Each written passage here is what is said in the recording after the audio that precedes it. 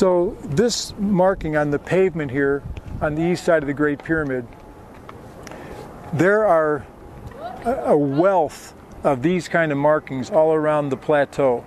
John Romer, the Egyptologist, says that there is a life-size blueprint of the Great Pyramid on this east side, a life-size blueprint, and I've meant to check him out on that with some of his points. I haven't done that yet. So some of the marks that are on the east side here are meant to be a blueprint to keep the Great Pyramid to go up without becoming a corkscrew, to keep it straight. So I've interpreted some of these and actually presented at Egyptological conferences my findings.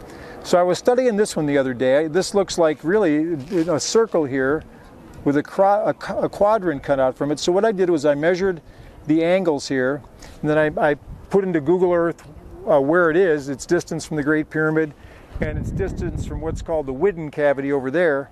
So I know where this is, so I can take it back to the house to, then find where it's pointing, because it's my contention that that will point to somewhere meaningful right there, and probably this line will too. And I've done this enough times, that sounds silly or crazy to you, I've done this enough times to know it probably will. So the other morning I was getting ready to do all that, setting it up on the computer after taking these measurements, getting ready to, and then I had to leave. I was going with Roberto and Claire to the Red Sea, and so I had to make provisions, get my stuff. And so then when we got to the Red Sea, taking a day away from our studies just to relax a little bit, and Roberto came to me and he told me he wanted some help in understanding a drawing he had been drawing his whole life since he was a boy. And the way he described it to me, it was like a quadrant that was part of a circle.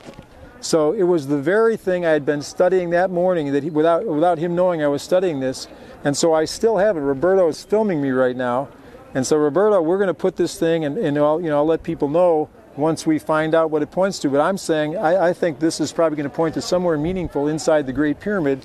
And this is going to point who knows where. We'll line it up and see if it points to a pyramid or where it goes. So the mysteries of Egypt.